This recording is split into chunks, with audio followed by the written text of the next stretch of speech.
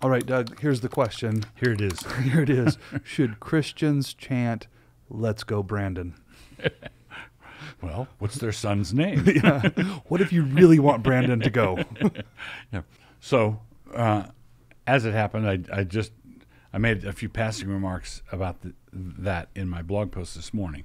For those just arriving from Mars, a guy named Brandon had won a race at Talladega and was being interviewed by a sportscaster, and the rowdy fans were yelling "F Joe Biden" in the background, which has been happening all over the country at sporting events. Mm-hmm. So they're, which is quite a phenomenon. 80 million votes, and all of a sudden, months later, so that's been happening. And then they started chanting that in the background, and the sportscaster, gamely either betraying liberal bias or simply trying to put a brave face on it, she suggested that fans were chanting "Let's go, Brandon" instead of "F Joe Biden," and instantly a meme was born, which appears to be immortal along with Brandon.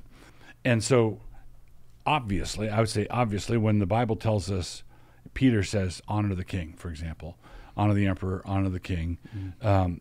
I'm pretty confident that F. Joe Biden would not be included in that.